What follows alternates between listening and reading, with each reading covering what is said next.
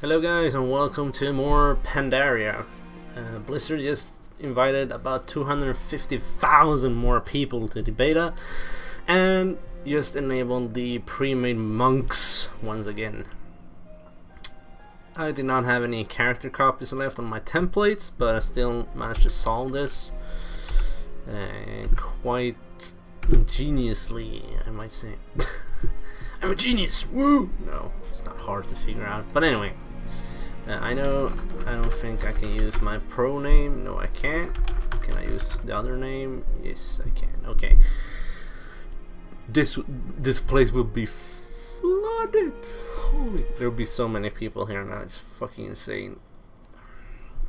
Yeah, monks as well. Okay. Huh?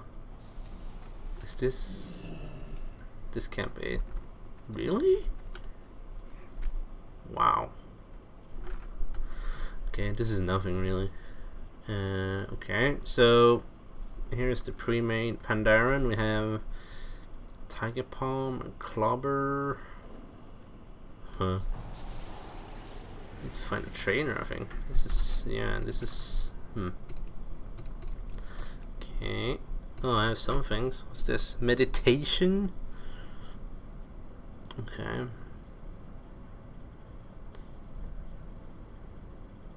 What? It's a channel ability that reduces all damage taken, redirects to you all harmful spells against raid targets within 30 yards. So it's like a raid cooldown basically. Okay. Yeah, I get it now.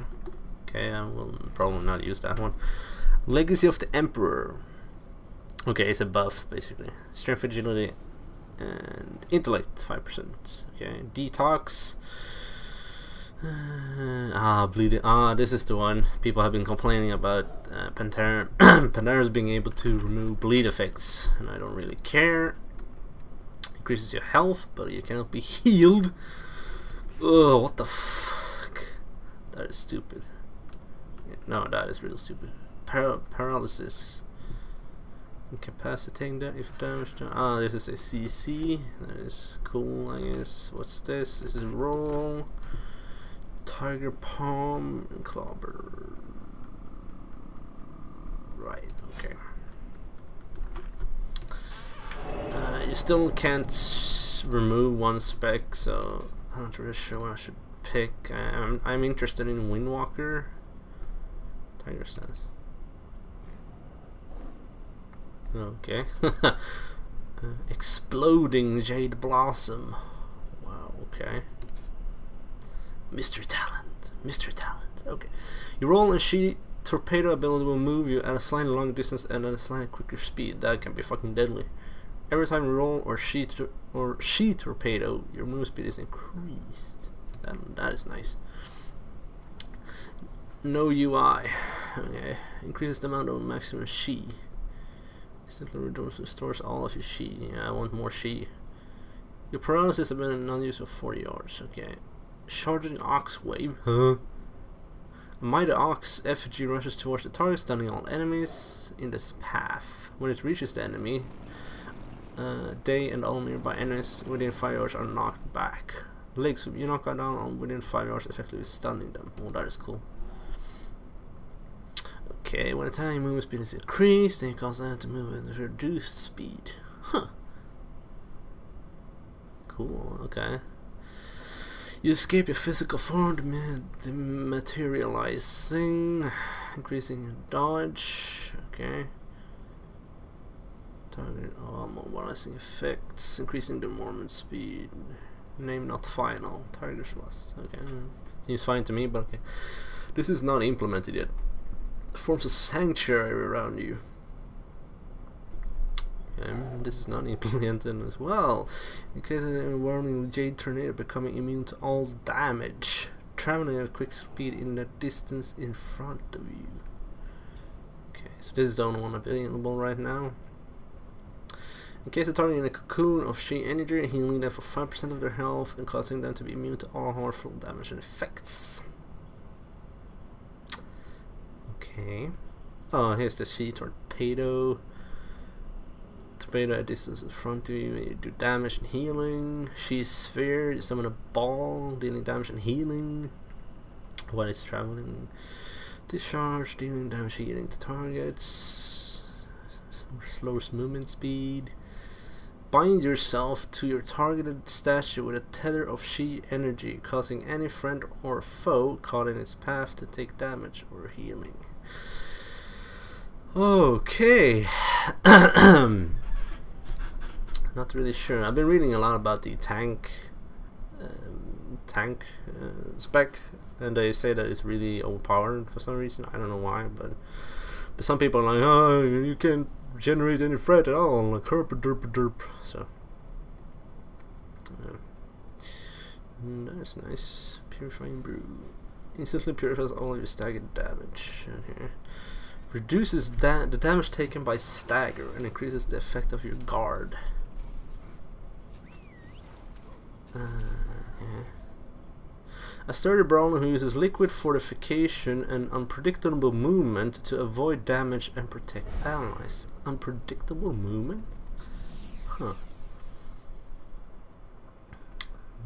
Increases your chance to dodge. Ah, it's like a evasion basically. Huh.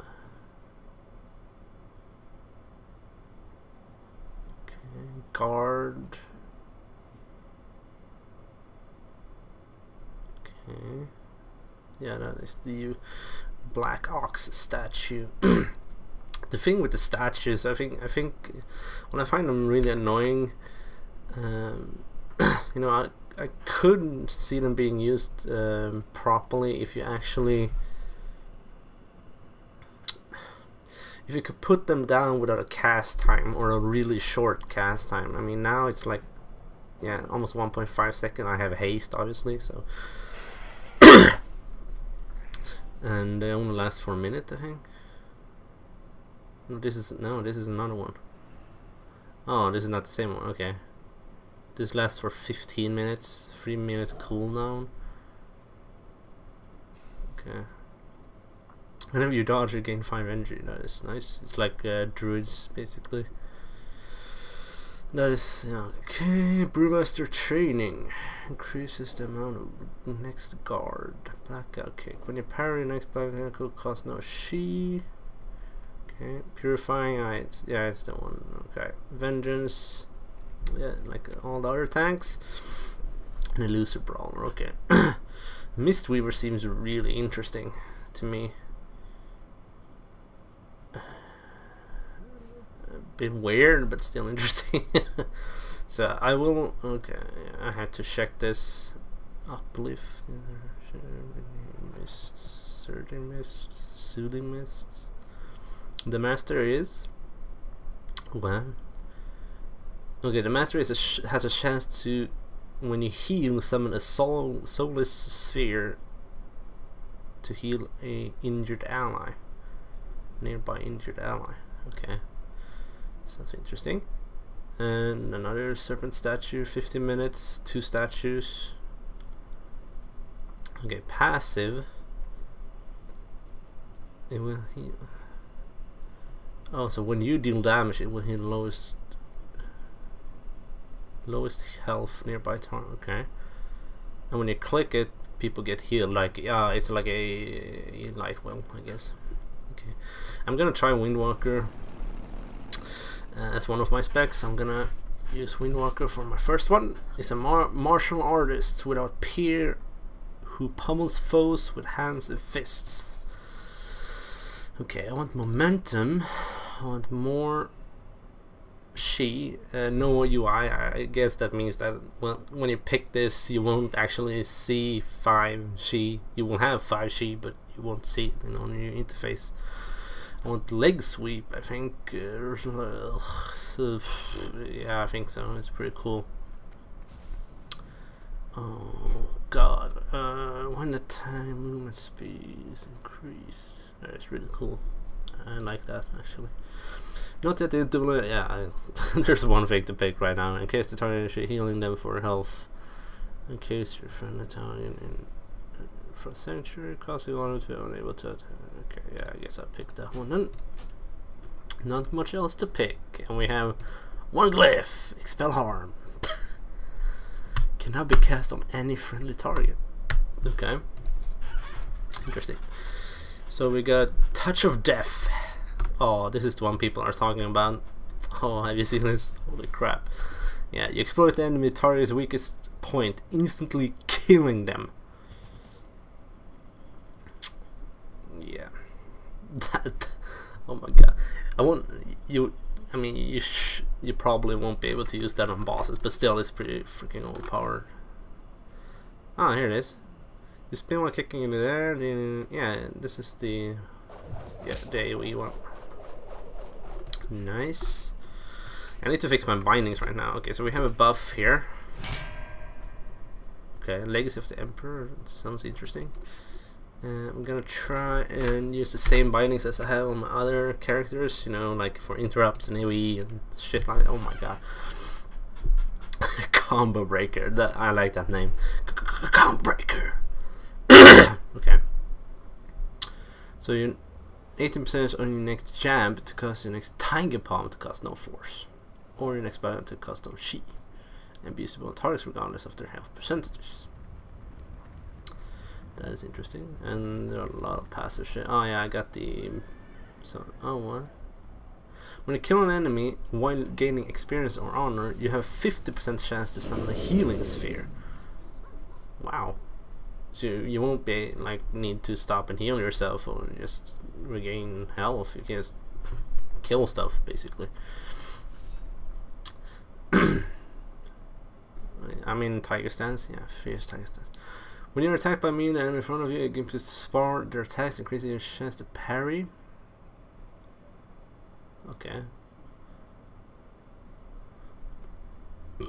Name not found. Yeah, that is the Tiger Strikes. Jeez. That is really cool. I noticed that when I level up my other monk. Okay. Oh yeah, momentum, muscle memory. If it improves over time, anytime you jab a target from behind, your chance to critical hit with jab is increased by 1% for 30 seconds. It can stack up to 100 times. Leaving combat or an encounter will clear your muscle memory. Wow, that is really cool. Okay, so we have a lot of shit to check out. Blackout Kick is the executability. Yeah, I know that from before. This is the cocoon I picked, the talent that heals us. I guess I'll use this, I guess. Detox, yeah. Oh yeah, it's the dispel. Okay, clobber. You clobber with your staff, dealing and generating chi. Okay, I guess I'm going to use that. I'm not sure yet. I have to try to decide. Shannon's Jade Lightning. Huh? Okay. Can't really see any use for that. I mean, yeah, okay. You do a lot of damage from range, but I don't want to be ranged. Okay. No. Can only be used while in combat. I guess I can use that one. That's a cooldown ability as well. Huh? Oh yeah, it's the CC thing. This is the generate energy. Expel harm. Instantly heals yourself. Oh, cool, okay. Exploding Jade Blossom. Deals the physical damage to the first enemy target in front of you, rooting them.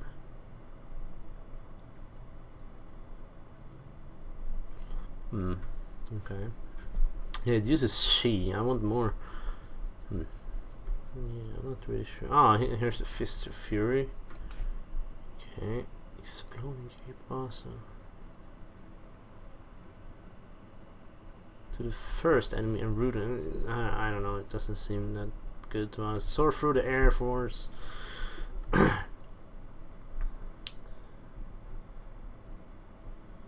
What the hell?